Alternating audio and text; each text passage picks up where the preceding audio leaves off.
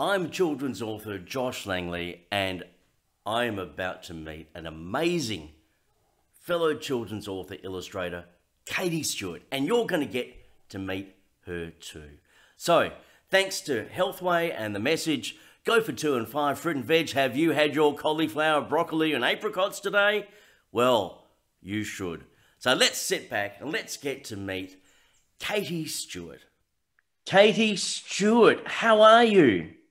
I'm well, thanks, Josh. How are you? I'm good. Look, I love talking to fellow kids authors. Now, you're an author and illustrator. You've just had your new book released, What Colour is the Sea, through Fremantle Press. Let's start off. What is the book about? It's about what colour is the sea. It's about... Well, it's blue, isn't it? A little koala, yeah. Little koala who asked the question, what colour is the sea? And his friends all give him a different idea. So she, I keep forgetting it's a she. She goes to the sea to see what colour the sea is. And of course, over the day, the sea changes. And she sees all the different colours that her friends had told her about. But then she decides she'll take some sea back with her to show them how it changes. Oh. And when she does that, she discovers that the sea is no colour at all. Oh, okay. So it's really it's a journey of adventure and discovery, isn't it? And learning for yourself. Yes. Wow. Yes. So why did you choose a koala? I don't know. Koalas are cute. Everyone loves koalas, don't they? They are cute and they're so cuddly, but sometimes they sleep a lot, don't they? The idea of a koala going on an adventure. My koala is very unusual. Yeah. No, okay. I like the idea of a koala because I wish I had a koala. I'll just carry it with me everywhere, and it would sleep, and it wouldn't be annoying, I don't think. Yeah, no, I think it might be a bit scratchy. Yeah, true. They've got those claws that want to hang on. Very sharp, yeah. Now, I believe What Colour is the Sea, this is your first book that you've had traditionally published, but you've written books before. Tell us about them. Okay. I wrote some fantasy novels. Mm-hmm. The first one was for my eldest son because he was being teased about not being good at football. Oh. And yeah, he was definitely not good at football, but he was a computer nerd. So I wrote this book about a little boy who is given a computer game, and when he turns it on, he goes into the game, and everyone in it is people he knows, including the 2 kids who've been bullying him, and they're little goblins who wear pink tights, which I thought was sort of a... Katie, how did you get published by Fremantle Press? What happened there? I had a few meetings with the Society of Children's Book Writers. Have a thing each year where you can talk to a publisher about one of your books. And by coincidence, both times I went, I got Kate from Fremantle Press. Now, what does Kate do at Fremantle Press? She's the children's editor. Ah, so she gets to see all these amazing kids' books and picks them and stuff. Every book anyone, yeah. So she knew my name, and I just kept sending stuff to her, and eventually she liked one. And that was the one about the koala. So wow. Now you're right. Think he likes koalas. Now you write and illustrate. So yes. How do you do your illustrations? Is it on the computer, or do you paint them or draw them? What do you do? For the last 7 or 8 years, I've been doing them all on the computer. So I have what's called a Cintiq tablet, and I draw on that. Oh, okay. Because I must admit, I use a tablet for my own pictures as well, and it's so much easier because I know that if you draw like on a piece of paper or something like that, you have to scan it, and then it gets a bit complicated. But if you can do straight to a tablet and straight to a computer, it makes it so much easier. Now, where do you get your ideas from? Because I know that so many people get Oh, ideas from so many different places. What about you, Katie Stewart? yeah, Where do they come from? Do they drop out of the sky? everywhere. Yes, basically they do. In the middle of the night, usually. 3 o'clock Oh, in the morning. so what do you do? Do Keep me you get awake up for and you ages. write your idea down? No, I just lie there and mull it over for hours. I don't get much sleep that way, but yeah. Okay. And then when I get up in the morning, I'll write it down. Ah, okay. But yeah, So it can come to you in the middle of the night, this great idea. yeah, So how did yeah. the idea for What Colour is the Sea come to you? Did that come at 3 Well, o'clock that in the was a morning? different one. No, that was different. That was way back in the dark ages when I was a teenager.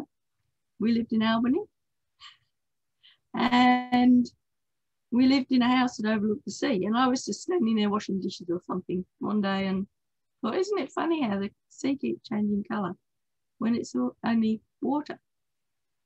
And that idea stayed in my head for years and years and years. And then gradually I made up a story to go with it. So Yeah, that's how really interesting because I think a lot of people, when you look at the sea, you instantly think, oh, it's just blue.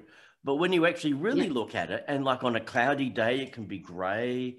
On a bright sunny day, yeah, it's bright blue. Or if you go further, different parts of WA or somewhere around yeah, the world, the ocean is a different colour. It can be like a really yeah, sort of like an emerald green kind of colour, or it could be deep blue, or it could be almost a really dark blue. So I can see what you mean, how it changes colour, and that would have inspired the book. yeah. So where do you write and illustrate your stories? Do you have a special room in your house? I'm assuming where you're sitting might be there. Yeah, this is it. Yeah. Okay. It's just an old, when we came to the house first, it was a very small house with lots of veranda around it. And we've gradually closed the veranda in. So Ah. it's only about 6 feet wide, which So makes it is it air conditioned? no. Oh, so But if I leave, I've got two doors. If I leave them both open, it sort of comes through. oh, So okay. So what comes first? Does the story, does the writing come first and then drawing the pictures, or do you draw the pictures first? What happens? it varies. Sometimes I'll write the story and then draw the pictures, but sometimes it will just be a picture in my head, and that's Right. where the story comes from. But I might draw Ah, 4 or 5 pictures before I actually write the story. So yeah, it ah. varies. The Okay. story. So, for example, with What Colour is the Sea, this story came first, didn't it? Story came first on that one. Yeah. Right. So you would write the words and then you would go back and you'll do the illustrations. Yeah. So Yeah. with your illustrations, do you start with like a pencil outline first, or do you just go straight and get the water, or go straight with all the colours on the computer? I do a sketch. Oh, Mm. squeaky voice there. Do a sketch, and then I do a plain background on the shape, and then I do the color over the top. I'll send you a video so you can see what I do. Yeah, that would be great, actually. And But good to show everyone yeah, what what your method is and how yeah, you totally. illustrate. 'Cause Yeah, I know a lot of yeah. kids I love basically build up the illustration. layers. Yeah, I think it's Oh, okay. Fantastic. Because I know for me, I'm a really lazy illustrator. I just do one quick thing and just color it in and that's it. Move on, next one. But I know that other amazing illustrators like yourself, it takes time and as you said, you build up the layers and then it yeah, almost as you're telling the story of the picture as it comes up. And you know, start yeah, very simply, and then you add the detail, add the background, add everything else, and that's like yeah, developing the story. Yeah, yeah, I like yeah. that. So now you live on a farm. What's the best thing Yes, about living on a farm? peace and quiet, Yeah. and being able to just go out anywhere and not be bothered by people or noise or yeah, So it's a therefore, as you said before, it's a great place to get ideas because nothing's too noisy. You're not being yeah, bombarded no, with all this living in the city stuff. You can walk outside and into the fresh air and hear the birds and the trees yeah, rustling and things like that. yeah, no, Yeah. it's a beautiful place. Yeah, I Yeah, think every child should be able to live on a farm at least one time in their life. I think yeah, they could go chase sheep. definitely. Do you have sheep and cattle and things? At the moment, we don't. We've got a few sheep, but my husband's leasing the farm at the moment. He's sort of trying to retire. So, do the sheep have names? No. No. we have had some that had names. We had Columbus. Columbus the sheep. Did he go off exploring? Yeah, he used to go around the garden exploring. So yeah, because it was a pet lamb. It was a pet. So you're always going to keep him as a pet, weren't you? You weren't going to look at Columbus and go, let's get some vegetables to go with Columbus. I was very upset when he went out into the mob. I mean, that was, that was it. That was it. But that's one of the things about living on a farm, isn't it? It teaches you about life and about how animals are raised and stuff like that. And perfect for writing stories. So I like that. I like that. Now, what is one piece of advice you would give to aspiring writers and illustrators? Don't wait as long as I did. So basically, if you're young and you really want to write or you really want to draw, go and do it. Yes. Because I wanted to be an illustrator from being about 9 years old. And I did art at school and I did English. I was good at English and I did all that. But then my mother said, no, illustrating is not a job. You're not doing that. So I had to go and do archaeology. Yeah, you did archaeology. Oh, that's awesome. Are you still an archaeologist? Well, I have a metal detector and I go out doing metal detecting. But I don't know I don't think that's archaeology really. No, that's quite to say. Was it prospecting, isn't it? Not what I do. I'm not looking for gold. I'm looking for historical stuff. Okay. Have you found like a few coins and pennies and things like that?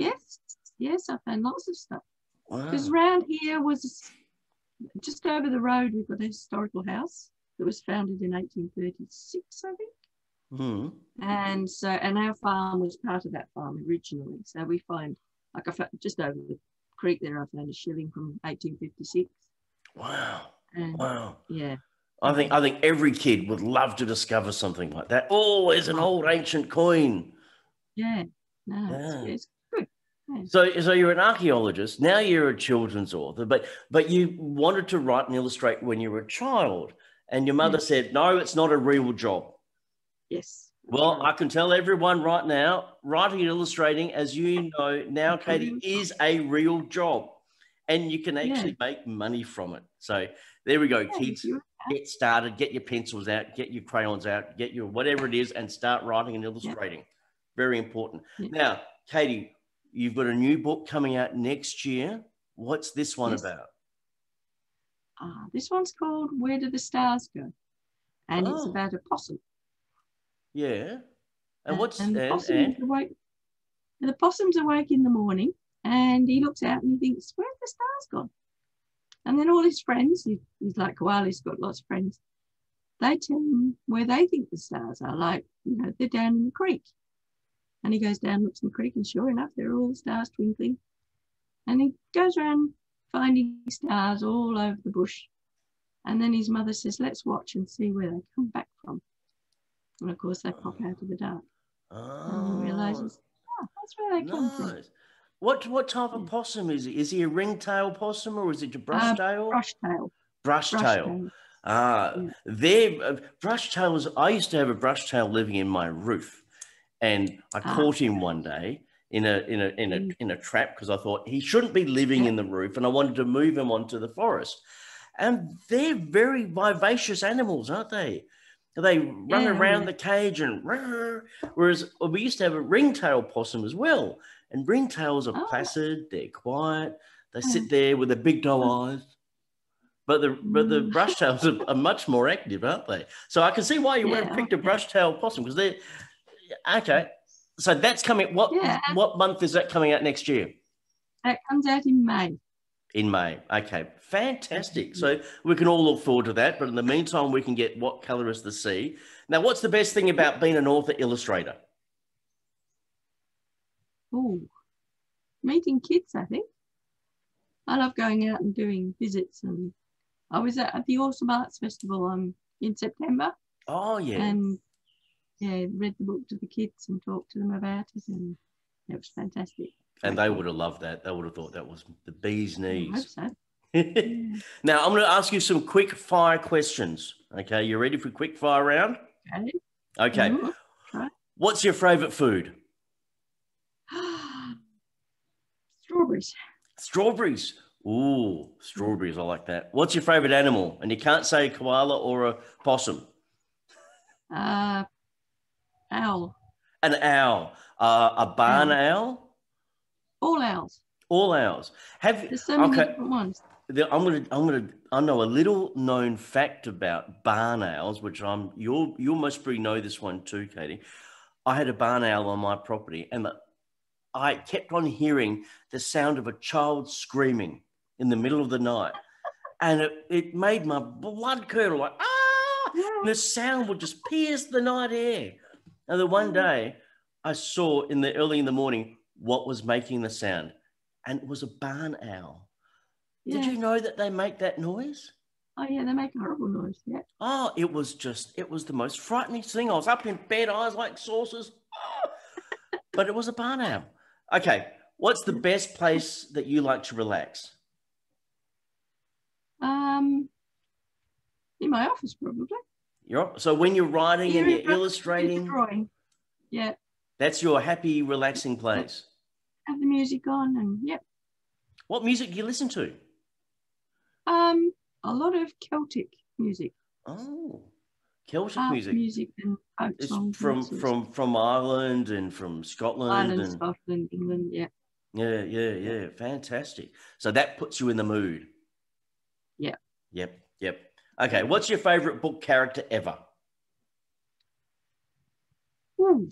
I know I've thrown this at you. One the kids. Yeah, probably not one that kids would know though. It's Jean Valjean from Les Miserables. Ah, I think some kids may have heard of Les Miserables. It may have. Yeah. But that's your favourite book character. Yeah. Excellent. Yeah. I like that. Look, Katie, thank you so much for spending time with us. We've got to know your books. We've got to know you, and that all the kids now can go and get What Colour is the Sea Out. Now, that's by Fremantle Press, and all libraries should have it. Katie, thank you very much for your time. Thanks, Josh. It's been good fun. Thank you.